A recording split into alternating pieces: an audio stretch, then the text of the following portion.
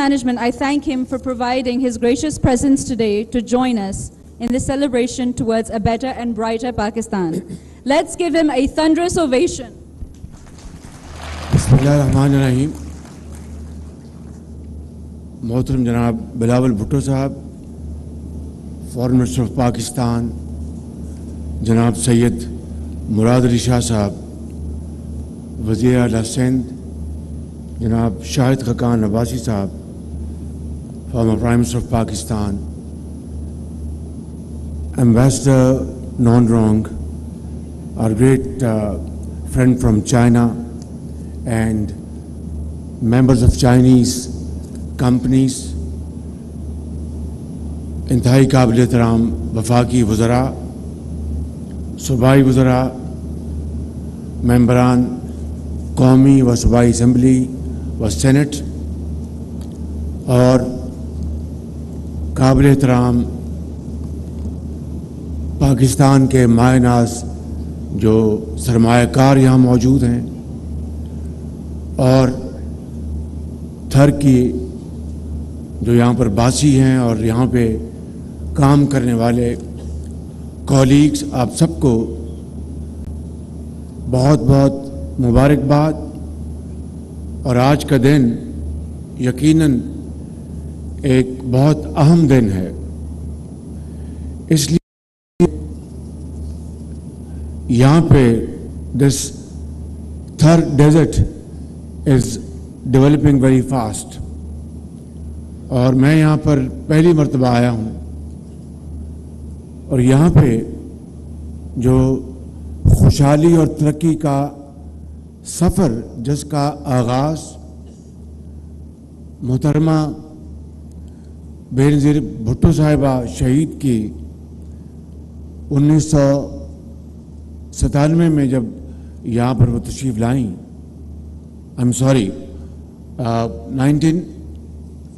شاہ صاحب کب آئیں؟ 1996 1996 میں جب وہاں پر تشریف لائیں، تو اس زمانے میں یہ ایک صحرا تھا. یہاں پر دور دور تک زندگی کے آثار نہیں تھے، نہ پانی تھا، نہ سایہ تھا، کچھ بھی نہیں تھا. اور آج اس سفر کو مرحلہ وار طے کرتے ہوئے، جس میں کئی زعماء یہاں پر تشریف لائے، پریزیڈنٹ آصف علی زرداری صاحب، میاں محمد نواز شریف صاحب، شاہد عباسی صاحب، راجہ پرویز اشرف صاحب، اور سابق وزیر اعلیٰ سندھ شاہ صاحب، وہ بہت ہمیشہ تھر کے لیے بڑے کمیٹڈ اور سرگرم رہتے تھے. تو یہ ایک ایسا سفر ہے جس نے آج یہاں پر جو محنت اور شبانہ روز جو کاوشیں ہیں، اس کا یہاں پر آج بہت شاندار رنگ دکھایا ہے. میں یہاں پہ جو چیئرمین ہیں جناب حبیب اللہ صاحب کو اور ان کی ساری جو ٹیم ہے، ان کو مبارکباد پیش کرنا چاہتا ہوں کہ انہوں نے یہاں پہ تمام مشکلات کے باوجود انہوں نے ہمت نہیں ہاری، اور یہاں پہ یہ آج پلانٹ کا افتتاح ہوا ہے. مگر جو سب سے اہم بات یہ ہے جو کہ شاہ صاحب نے کی، کہ ماضی میں یہ وفاق تک یہ ایجنڈا لے کر وہ گئے تھے کہ پاکستان میں جہاں پر بھی کوئلے کی بنیاد پر اگر بجلی بنانے کا پلانٹ لگنا ہے تو اس کی اسپیکس جو تھرکول کے مطابق ہونی چاہیے. یہ وہ نقطہ میں سمجھتا ہوں کہ جو آج بہت اہمیت اختیار کر گیا ہے. گو کہ آج اگر تھر میں بھی بجلی جو بن رہی ہے، اس میں جو فیول کاسٹ جو ہے وہ شاید 3.5 روپے ہے پر یونٹ، اور بجلی جو بن جاتی ہے تو اس کی شاید پر یونٹ کاسٹ شاید 10 روپے ہے یا 17 روپے ہے. اور جس طرح مجھے بتایا گیا کہ کوئلے کی جو قیمت ہے وہ $67 سے کم ہو کے اب $44 پہ آ گئی ہے، جو کہ الٹیمیٹلی شاید $30 پر ٹن پہ آ جائے گی. اور اس طرح بجلی کی قیمت یہاں پر تھر میں جو پیدا ہوگی یا تھر کے کوئلے سے پیدا ہوگی وہ 10 روپے یونٹ تک ہوگی، کیونکہ اگر آپ دیکھیں تو ایک بہت ہی، میں سمجھتا ہوں کہ ہر لحاظ سے ایک بہت کمپیٹیٹو پرائس ہے، اس لیے کہ آج بجلی جو ہے وہ 34 روپے سے سٹارٹ ہو کر کہیں اگر LNG کی پرائس ہے تو وہ 24 روپے پہ ہے، اینڈ سو فورتھ.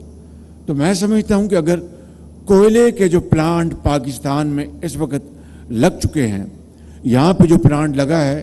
وہاں پر جو بوائلر ہے، وداؤٹ گوئنگ انٹو ٹیکنیکلٹیز، وہ پلانٹ جو بوائلر جو یہاں پر لگا ہے وہ GE کا ہے، اور میں سمجھتا ہوں کہ بہت ماڈرن ٹیکنالوجی ہے، کیونکہ یہاں پر پولوشن نہیں ہے، اس کو پوری طرح کنٹرول کیا ہے. اس طرح کے اگر جو پلانٹس پہلے لگ چکے ہیں 1300 میگا واٹ کے، 600 میگا واٹ کے،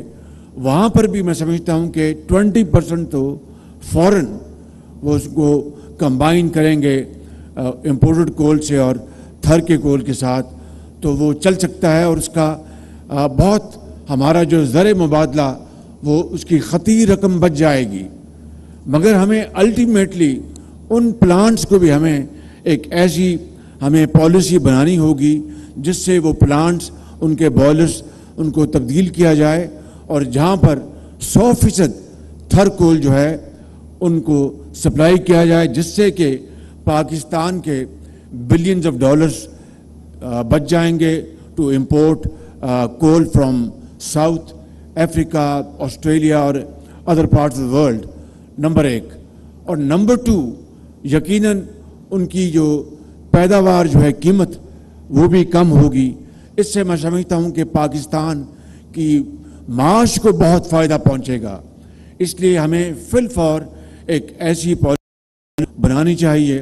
اور میں سمجھتا ہوں کہ اس میں یہاں پر شاید عباسی صاحب تشریف فرما ہیں، اور ڈاکٹر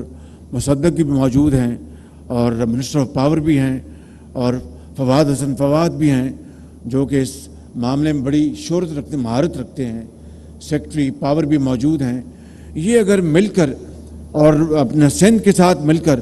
ایک ہم پالیسی فریم ورک بنائیں کہ کس طریقے سے over a period of time ہم ان تمام کوئلے پر چلنے والے پاکستان کے اندر جو اس وقت لگے ہوئے 4000 میگا واٹ تھر میں جو کیپیسٹی لگی ہے، اس کے علاوہ 4000 میگا واٹ کوئلے کی بنیاد پر یہ منصوبے لگے ہوئے ہیں. ان کو اگر ہم الٹیمیٹلی 100% اگر ہم ریپلیس کر لیں تھر کول کے ساتھ تو دس will be a game changer. اور اسی طریقے سے تھر میں جو کوئلہ ہے، یہ جس طرح بتایا گیا کہ 175 بلین ٹن کوئلہ موجود ہے، اور اگر جس طرح بتایا گیا کہ 1 لاکھ میگا واٹ اگر آپ سالانہ بجلی تھر کول سے پیدا کریں تو 300 سال یعنی اصحاب کہف کی جو مدت تھی اس کے برابر ہی شاید اس کی یہ خزانہ آپ کے پاس موجود ہے. اور دوسری بات اور جو بڑی امپورٹنٹ ہے کہ اسی کوئلے سے آپ گیسیفیکیشن کر سکتے ہیں. آپ اس وقت جو تیل جو ہے اس کی قیمتیں کبھی اوپر جاتی ہیں کبھی نیچے جاتی ہیں، مگر ان دی ایوریج $90 پر بیرل ہے. اور اگر یہاں پر اگر تیل کی قیمتیں اسی سطح پر رہتی ہیں، خدا نہ کرے اللہ کرے وہ کم ہوں، تو پھر ہمیں تھر کول کو کنورٹ اگر کریں ڈیزل میں، لیکوڈ میں، تو اس کو ہمیں بڑی سنجیدگی سے اس کی اسٹڈی کرنی چاہیے،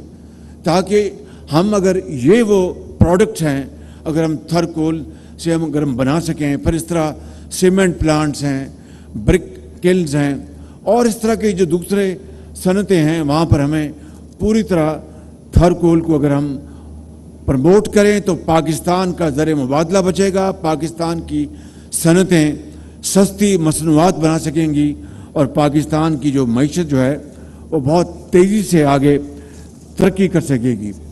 میں یقیناً اس ساری منصوبہ بندی اور اس ساری محنت جس سے کہ آج یہ یہاں پر شاندار منصوبے لگ گئے ہیں، بجلی پیدا ہو رہی ہے اور یہاں پر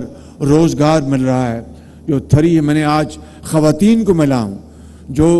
ٹرک ڈرائیورز ہیں، میں ان خواتین کو ملا ہوں جو پانی کے جو پلانٹس ہیں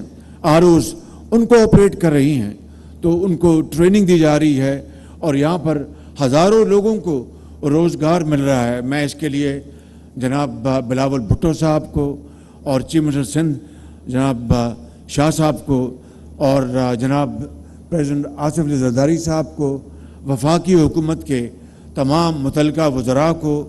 چاہے وہ پلاننگ کے ہیں، چاہے وہ پاور کے ہیں یا پیٹرولیم کے ہیں، متعلقہ سیکرٹریز کو، اور تمام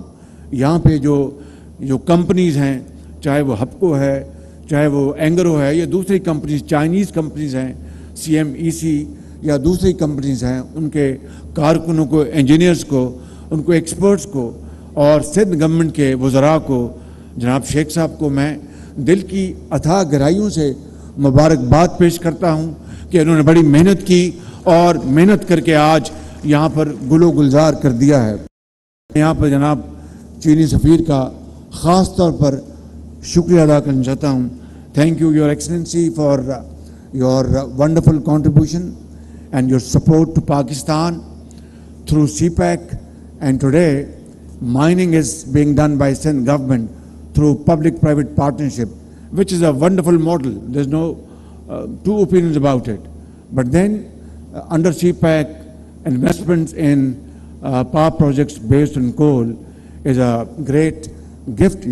These are investments, but great gift from China. We are very grateful to your leadership, particularly President Xi and Chinese government and yourself for all this wonderful support. And at this point in time, when the province of Sindh has been hit very badly by these flash floods, and of course Balochistan, again your contribution, your support is very timely and very valuable. We are deeply touched and very grateful for this brotherly, friendly support, and it is probably the biggest amongst other donors. Thank you very much for all this. میں آخر میں یہ کہوں گا کہ اس کے لیے میں اگلے ہفتے ایک میٹنگ بلاؤں گا اسلام آباد میں، اس میں سارے اسٹیک ہولڈرز وہاں پر ان کو ہم انوائٹ کریں گے، تاکہ دیکھیے میں آپ کو ایمانداری سے بتاتا ہوں، اس وقت 24 ارب ڈالر کی ہم نے اخراجات کیے ہیں اپنے جو انرجی کی نیڈز کو امپورٹ کرنے کے لیے، چاہے وہ گیس ہے۔ اب گیس تو ہماری جو بساط سے باہر ہے، اتنی مہنگی ہو چکی گیس کہ اس کو ہم بہت کوشش کر رہے ہیں، لیکن ابھی تک گیس کا انتظام نہ ہو سکا۔ لیکن تیل اور تیل کی مصنوعات اور گیس کے 24 ارب ڈالر، اور اگر یہاں پر اللہ تعالیٰ نے پاکستان کو اپنی بے پایہ فضل و کرم سے تھر میں یہاں پر اتنا بڑا ذخیرہ دیا ہے کوئلے کا، اس کو استعمال نہ کرنا اور اس سے استفادہ حاصل نہ کرنا اور قوم کی محرومیوں کو دور نہ کرنا، یہ ایک اجتماعی بہت بڑی غلطی ہے، اور اس سے زیادہ اور کوئی پاکستان کے 22 کروڑ عوام کے ساتھ زیادتی نہیں ہو سکتی کہ مہران کی وادیوں میں اتنا بڑا خزانہ ہو، اس کا فائدہ پورے پاکستان کو پہنچے۔ تو میں سمجھتا ہوں کہ یہ پر بہت ظلم اور زیادتی ہے، میں ماضی میں نہیں جھانک رہا۔ اس وقت there is no question of any kind of political point scoring، جو ہو گیا وہ ہو گیا۔ اب ہمیں مل کر، جس طرح ابھی ہم نے چند دن پہلے ریل ٹرانسپورٹ کا، اگر یہاں پر ریلوے کا ایک مربوط نظام نہیں ہوگا تو پھر یہ کوئلہ کس طرح ٹرانسپورٹ ہوگا؟ اس کے لیے ہم نے ایک ہی دن چند گھنٹوں میں، شیخ صاحب تو ذرا لمبی بات کر رہے تھے، میرے دوست ہیں، بھائی ہیں، لیکن دین chairman Bilawal Bhutto came to our assistance, and so did the chief minister who is a very legalistic minded person, وہ بھی بڑی نکالتے ہیں فائن پوائنٹ, لیکن بڑی this is how, this is like a family. Federal government and provincial government within a few hours struck a deal, اور ہم نے MOU سائن کیا 23 مارچ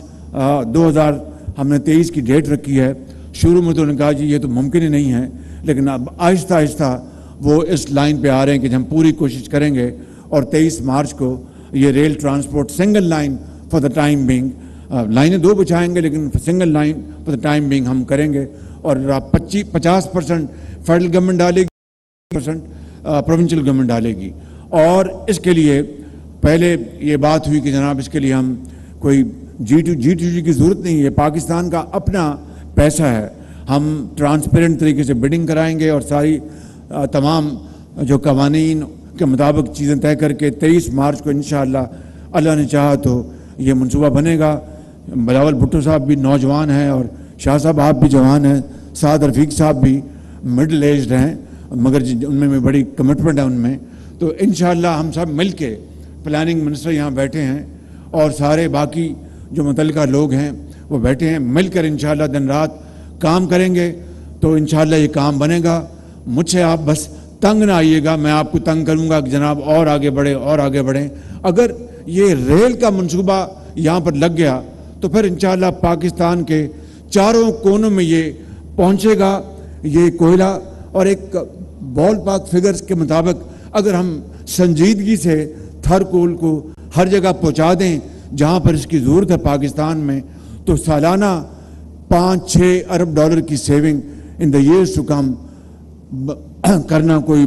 مشکل بات بالکل نہیں ہے. اور 6-7 ارب ڈالر ایک بہت بڑی رقم ہے, چاہے وہ اپنا ریپلیسمنٹ ہے, چاہے وہ یہاں پر کنورژن ہے گیسیفیکیشن میں, چاہے وہ conversion into diesel as long international prices are very high. تو سب ملا کے جو مختلف آپشنز ہیں تو 5-7 ارب ڈالر ہم انشاءاللہ یہاں پر آرام سے پاکستان کا بچا سکتے ہیں.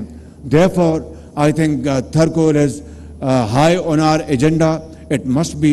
it shall be. اس کے لیے انشاءاللہ نیکسٹ ویک ہم میٹنگ کریں گے اور اس کے بعد ول کک سٹارٹ, اور جو ہماری جو بالکل ٹاپ پریورٹیز ہیں ان کو ہم فالو کریں گے. میں یہاں پر کا بھی بہت شکریہ ادا کرتا ہوں. اس پلانٹ کو حبیب بینک نے اور چائنا ڈیولپمنٹ بینک نے اس کو فنانس کیا ہے, اور FFC نے, تو یہاں پر بینکرز تشریف فرمائے ہیں اور اورنگزیب صاحب بیٹھے ہیں اور دوسرے بینکرز, آپ سب کا بہت شکریہ. اور انشاءاللہ یہ تھرکول پاکستان کا انشاءاللہ گیم چینجر ہوگا. اللہ تعالی ہم سب کو ہمت دے. پاکستان قائد اعظم, پاک چین دوستی.